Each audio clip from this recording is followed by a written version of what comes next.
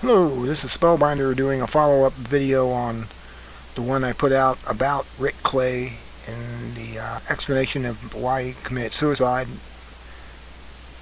And Ivan Crane was probably saying that he just got too much information overload and it was too much for him to handle. But this is a lot of, if you don't have any occult background studies, then the stuff is kind of overwhelming when you start running into it. It's everywhere. Occult symbols are everywhere. You can find occult symbols on any building anywhere. Anything the Masons put their hands on has occult symbolism on it. And it's there to go in your subconscious. And the symbols, a lot of them are power symbols for them. They're able to drain your energy into them through these symbols. So this is just not the low level, what they call porch Masons. These are high level 33 plus Masons who actually know what's going on. And the New World Order is all into this occultness, the Illuminati. Yeah, let's see. This is what you're going to go over here. It's going to have all these in the contents, and I got to get to it because I only got 15 minutes and there's 38 pages to cover. You'll be able to stop this and go and also expand your screen so you can read this stuff and see these symbols and everything a lot clearer. The London Olympic 2012 Zion, the New Jerusalem. Yes, London will be the Zionist New Jerusalem. That's the purpose of Zionism. Recreate that. Despite public pressure, an International Olympic Committee stood fast on keeping the logo. It cost £400,000, and the Brits were really mad about that. It cost so much to make the symbol that when you break it down and put it in order, it says Zion. Imagine that. Here's a poem by William Blake's Jerusalem, where it talks about Jerusalem coming to England. See, this has been being planned for a long, long time, and now it's coming up. Prince William's going to be the new Christ, because he was born just at the right time. I guess it was 82, and he'll be 30 years old on 2012. At the same time, that's the 30th Olympics. Here's a street plan they put together for the area. This is the area where they're going to have the Olympics. This whole area where these roads are. If you look carefully, anyone that lives there will probably recognize these roads like High Street and Carpenter's Road. All these names, all these religious names to these roads. Let's see, Stratford in London has become host to the Olympic Village, which is undergoing massive regeneration due to the project.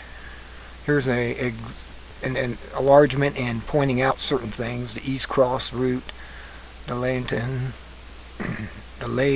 stones, right, Ley Lines. You got the what they call the cross with the bent in it. You'll find this entire side of the Olympic Village is surrounded by somewhat biblical and mystical road names. New Jerusalem, you ask? And you get the East Cross route. Actually, the Pyramid 12, A is a symbol for pyramid. Find out that a lot of the letters in the alphabet are related to the pyramid or Egypt. And S isn't shaped like that because it looks like a snake. Imagine that. This is the logo of the Order of the Eastern Star. It used to be just the females' version of the Masons, Freemasons. Now it's males are allowed to join. It's similar to that found in the UK passport, an acknowledgement of the pagan deity of Satan or Saturn, the ancient one, for Jupiter. Angel Lane, reference to Angel Gabriel, the Holy Spirit. You'll find out that it's also the symbol for the one eye in the pyramid. Actually, it's supposed to be Gabriel. If you look at the movie Constantine, the angel Gabriel was a female. These are sexless. He says that, you've been keeping your eye on me. See, symbolism in movies. Talked about that in other videos.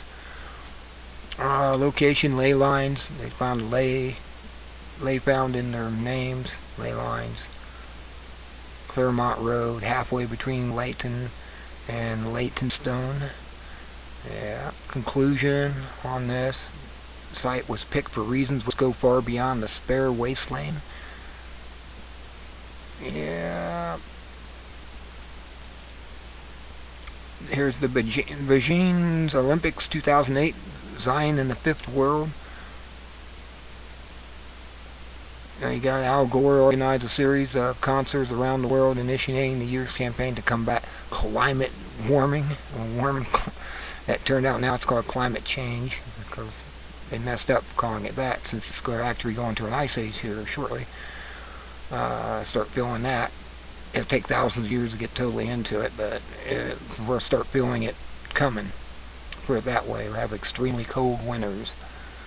Here's Madonna, who was supposed to perform her crucifixion act and didn't do it. Let's see. Here's the symbol that they used in the Beijing 2008 Olympics. And that too is a symbol of Zion. If you take it and break it apart, you get the Z-I-O-N. The rings as a symbol. Here it is, what it looks like here. When you break that symbol apart, looks like that. So isn't that what the 2012 London Olympics logo says too? And you got the elements. All the elements. You got the air, fire, earth, water, and so on. I think they have nature is one of them they have in Chinese. Animal too. The orange is animal. Green was wind. This little critter. This is what BB's forehead, a spiritual third eye. Yeah. I said you'll get to read through this, and once you read through all this, then watch his video, and it'll make a lot of sense. You'll have a little bit of background knowledge on what he's talking about. And Rik Clay, because Rik Clay and Justin Stephens has announced that their belief that come the Olympics 2012, we are going to see one of the largest hoaxsters ever portrayed on man. Oh yeah, they're getting ready to do Project Bluebeam and all types of stuff, fake UFO invasion. Yeah, it's all to get us ready for Prince Williams to become Christ.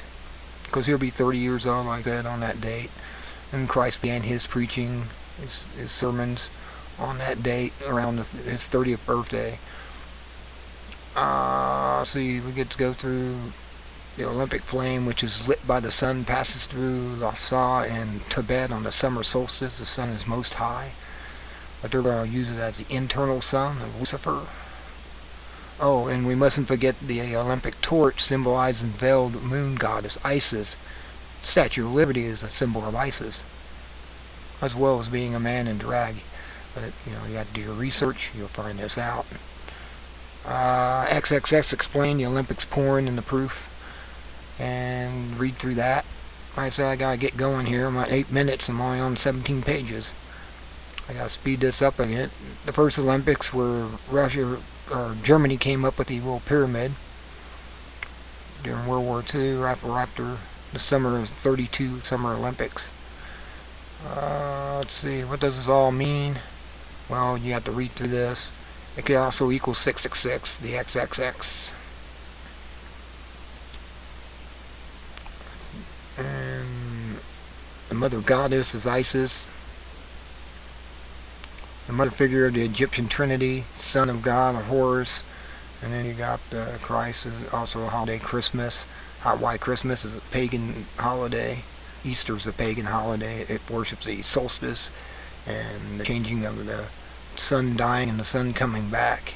Kind of is what Christmas is, because it gets cold and then it starts getting warmer after around the 25th. It starts to get warmer and warmer. Actually, 22nd. The days start getting longer and longer. Okay, you got the truth are always hidden in plain sight. Here you got this symbol, Gerrish symbol here with the XXX. The three judges. Now, where it goes on. It's a lot I'd like to explain, but I just don't have time. Here it is. It says in the year 2012, he will be 30 years old. His name is Prince William. And the Olympic Games, without doubt, there is an imaginary wordplay at work connecting the significant event to the 2012 Olympics, whose logo spells Zion, the New Jerusalem. Brian Gerrish, Common Purpose. Brian Gerrish discovered Common Purpose when he was involved with a group in Plymouth in the West England, helping people find jobs, so on and so forth. It's like, really, it's hard to cover all this. You can copy and paste this and watch that. About that. Like I said, you can go through this, and you can stop this. I can get on here like this, a couple of seconds, like this, couple of seconds, give you enough time to stop, read, continue. Hold it here for a couple of seconds so you can stop it, pause it, that is, and continue after you read what it says. This is all about the numerology of it all. Yes, they use numerology, Illuminati. It all has to do with numerology, symbols. There's the guy that created the logo. Like I said, he's Aleister Crowley looking. And like Aleister Crowley in his later years. Okay, all the symbols of the sun. Kind of like what Jordan Maxwell was talking about, the sun symbols. And he said it's basically sun worship and everything. I heard somebody try to criticize him, tell me that Jordan Maxwell was a Mason. I go, well, so was Fritz Myers, and he came out and told you everything he knew about Masons, the inside information that you're not supposed to know, the secrets of the Masons. Well, just look at it this way. Jordan Maxwell's doing the same thing. If he is a Mason, he's coming out and telling the secrets of the Masons. So he's not a bad guy. He's one of the good guys that come forward, like Fritz Myers, and try to tell you, hey, this is what's going on. This is how they really think. They're a bunch of eugenicists that want to kill off everyone and have a bunch of people as slaves. That's what these elitists want. There's some more symbology. 4 chimneys, UFO flying around London, all-seeing eye. Well, Project Blue Beam, that's where they'll be able to project image of God or anything they want and then transmit in microwaves a beam of sound into your head. And you'll hear it in your head. And you'll think you're listening to God. God's talking to you because you hear the voice in your head, not in your ears. All part of the Orwellian 1984, war is peace, freedom is slavery, ignorance is strength. They use that now. I hear government in the U.S. using it all the time. The Olympic torch relay and religion of the New World Order. The 7 chakras in the human body, which are the 4 particular importance. The religion of the New World Order. This is pretty good. It's a the blueprint based on spiritual sun worship. That's why I was saying it's inside Luciferian worship. Sun worship. Let's see. How do you propose a multilingual planet that could phase out all but one language unless indeed this refers not to spoken language but to telepathy? Well, microwaves. They had Coke machines in Japan. They took them down. They used to say, have a Coke, and you'd hear it in your head. In Japanese. Here's the your passport in England there. That's kind of interesting. The UK passport has this seal on it, and this is basically the 3 of the chakras. And you get to look at that. This is the chakras in the body. These are energy centers of the body. Then he overlaps and shows you where they're at on the symbol on your passport. Interesting, huh? And this is 37, the full interpretation, and then I got to go like this so you can get the end. 38. The interpretation of the human chakra system is an observation page in the UK passport containing the number 11 sealed by 2 pentagrams and the sign of Satan. This design can also be found on the passport photo as the hologram, where the seal of Satan sits appropriately on your 3rd eye chakra. Check your passport, England, UK, and see if that's not on your passport. This is all very interesting. Like I said, this is it for now. I just wanted to give you something so you could read over before you go and find his videos. Just put in Rik Clay and you'll find them. Until next time, this is Spellbinder with this information of the New World Order and what's happening in 2012. Be good at it. Watch them. They're getting ready to pull stuff on us shortly. Till then, good day.